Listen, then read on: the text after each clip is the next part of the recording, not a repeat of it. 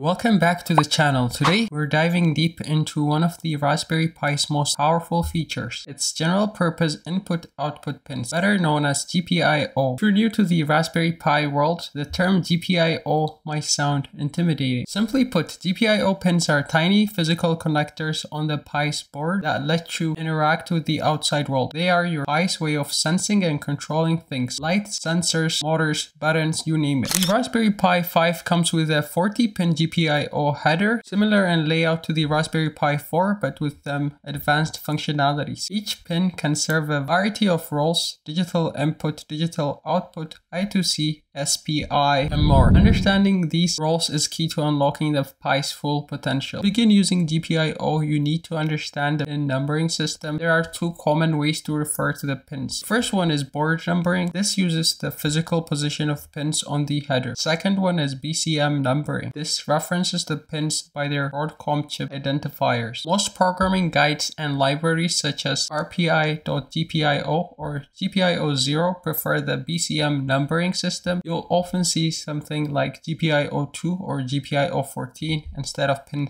3 or pin 8. Raspberry Pi 5's GPIO pins include the power pins, the 3.3 volt and 5 volt to power small components. There's the ground pin to complete circuits, GPIO pins that can be configured for input or output, special function pins for I2C, SPI, and more advanced protocols. If you're confused, don't worry, keep a handy reference chart or bookmark an online Pinout diagram. Before we start plugging things in, a word of caution: the GPIO pins operate at 3.3 volts. Applying 5 volts directly to a GPIO pin can damage your Raspberry Pi. Also, each pin can source or sink only a limited amount of current, around 16 milliamperes per pin, with a recommended total limit of about 50 milliamperes for the entire board. Always use resistors and external components to project your Pi and never exceed these limits.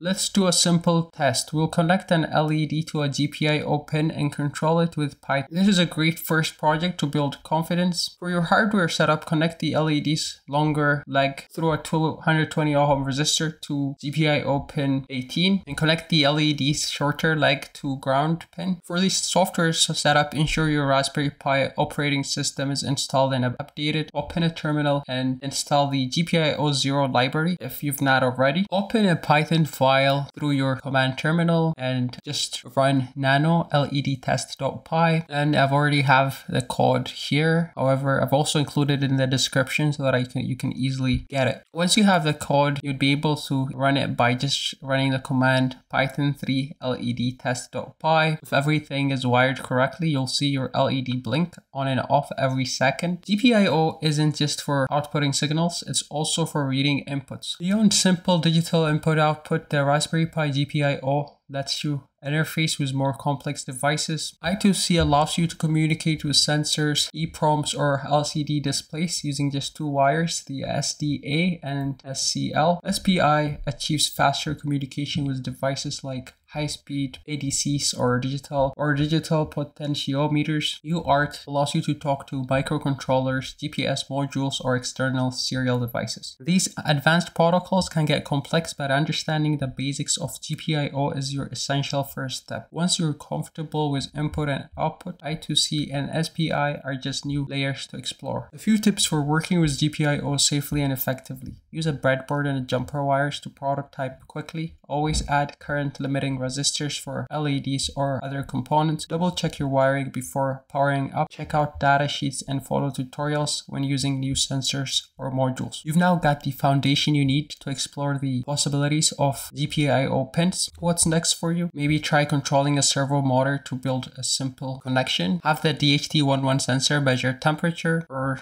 try connecting your Raspberry Pi with an LCD display. Thanks for watching this GPIO masterclass. If you found it helpful, please hit that like button, subscribe for more Raspberry Pi and electronics tutorials, and leave a comment with what you plan to build next.